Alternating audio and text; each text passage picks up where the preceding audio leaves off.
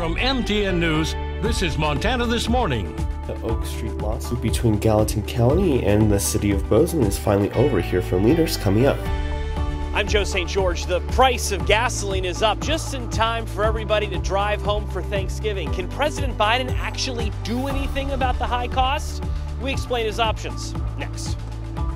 6:30 on this Monday. Chet Lehman, Matt Elwell with you here, setting up to be a very busy travel season. You and I are going to be driving back and forth from our houses to here. That's about it, yeah. And that's to the grocery store to take care of our clan. And that's that'll about be it. about it. But lots of people traveling. And really, Tuesday's going to be our big impact day. I'm going to talk about that in our main weather segment coming up here in about 13 minutes or so. Okay. Set your watches. Your mileage may vary. Yeah. Temperatures into the 20s this morning. A little breeze setting up, but we should see a decent amount of sunshine through the afternoon. A little bit of cloud cover trying to roll in through the warmest part of the day, but our daytime high is near the 50-degree mark for both Bozeman and Butte. Does look like a pleasant day today. Some snow maybe for tomorrow. We're going to talk about who's going to see the biggest impact, of course, coming up in just a few minutes. All right, thank you, Matt. 6:31, our top story this half hour. A lengthy lawsuit between Gallatin County and the city of Bozeman finally being settled after years of going back and forth. MTN's Edgar Cedillo takes a closer look. The legal dispute between the city of Bozeman and Gallatin County regarding the multi-million-dollar Oak Street improvement project is finally settled, and now both sides say they're ready to get back to work. That getting this lawsuit behind us is a relief, to be honest with you. It packs it away and allows us to really concentrate on the things that we were elected to do. The lawsuit, which makes Gallatin County pay for a little over $900,000, is what the city of Bozeman says is a fair share of the total $6 million project, and the county has already paid around $600,000 under protest. It won't raise anybody's taxes. It just reallocates money that we have to a different purpose. Skinner says the money is being reallocated from areas like open space. Something else that's really been upsetting to me is that money comes out of open space money, which could have been used, almost $1 million could have been used to purchase conservation easements. So while a direct cost to taxpayers won't be seen, it's those reallocations where taxpayers may notice. Costs associated with this action will be footed by either Gallatin County or Bozeman residents. So yes, the taxpayers unfortunately were involved in that. The court also awarded the city partial attorney fees, which came out to just a little over $46,500. Both the city and county now agree that they are glad that this lawsuit is finally behind them. I mean, we're going to work professionally on everything else that we work on, and this isn't going to affect, I don't think, our business relationship between the city and county, because we've been having this fight for years. Outside City Hall, Edgar Cedillo, MTN News. 6:33 now. It's shaping up to be one of the most expensive holiday seasons ever. Inflation hiking everything from food to gas, even Christmas trees. MTN's David J. looks at how it's affecting shoppers.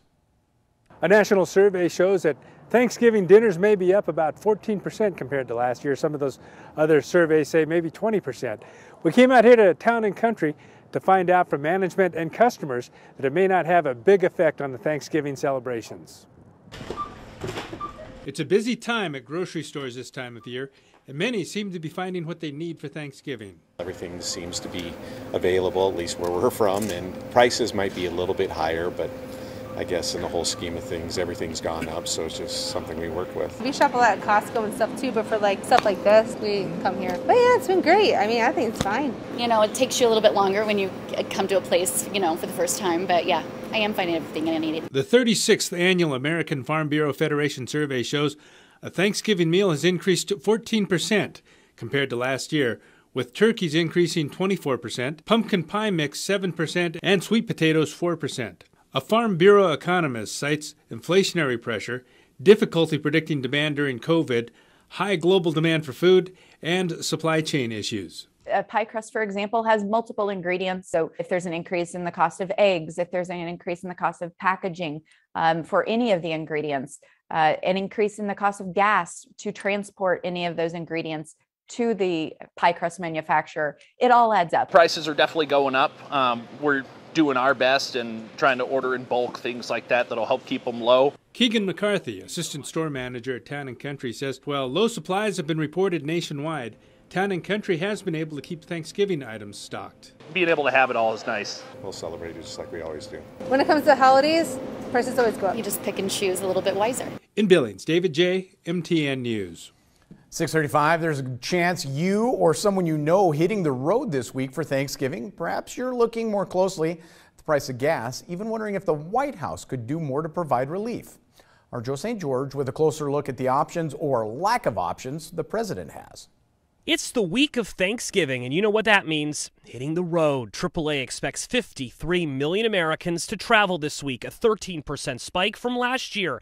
Road trips, though, mean frequent fill-ups, and gas is much higher now than it was this time last year. The national average currently sits around $3.41 a gallon. Last year, it was around $2.12. Perhaps the price is leaving you wondering if Washington can do anything. Taisha in Baltimore is certainly wondering that. She's a DoorDash driver. It's like I got to keep paying gas in the car every day. Like, it's just terrible. The prices keep going up. But can President Biden actually do anything about the high price of gasoline? In short, the answer is yes. He does have some options, but it's unclear if taking any action would actually make a difference. Option number one, order an investigation. Last week, President Biden actually did that, asking the Federal Trade Commission to see if energy companies are manipulating the price. That, however, isn't guaranteed to deliver any real results, and investigations take time.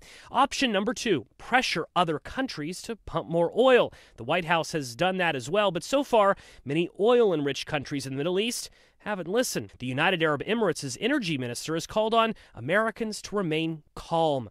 Option number three, tap into our country's petroleum reserves, which are reserved for emergencies. So far, President Biden has not done that, even though many have called for it. Currently, the U.S. has over 600 million barrels in secret storage near the coast of Louisiana and Texas. Analysts have said, though, releasing the barrels may only make a difference for a short period of time. The President of the United States currently does not have any authority to force American energy companies to produce more, and there is little to suggest he ever would. After all, his administration has repeatedly called for less fossil fuels to be used in order to help our climate. In Washington, I'm Joe St. George. Well, speaking of Thanksgiving travel, Dr. Anthony Fauci says many families can enjoy a normal Thanksgiving this year. Says those who are fully vaccinated can feel safe about gathering without masks. Dr. Fauci does warn people may still need to wear masks indoors in cases where the vaccination status of others is unknown. 6:38, we're going to take a